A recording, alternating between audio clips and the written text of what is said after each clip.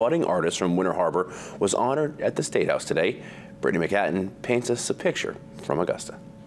Okay. Ready? Wow.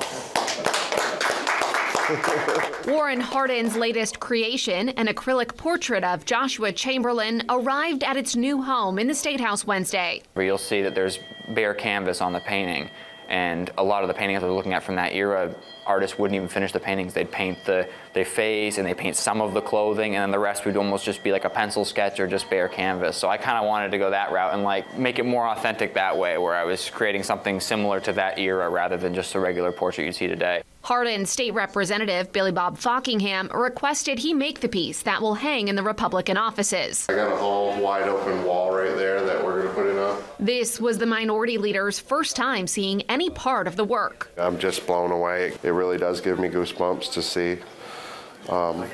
see Joshua Chamberlain come to life like that. I just look at it and it gives me images of what he must have been like, and I get to hang this portrait on, on the House Republican wall. It's just an honor. Hardin says he's been working on it since just after Christmas, and it took him about 30 hours to finish in all. He put the finishing touches on it just hours before the big reveal. The final brushstroke was actually made yesterday, and the frame was already on it. Hardin was able to see the official portrait of Chamberlain that hangs in the Senate room. He says knowing his work will grace the walls of the same building is a dream come true. Oh my word, it's everything. It's really truly an honor to be in here.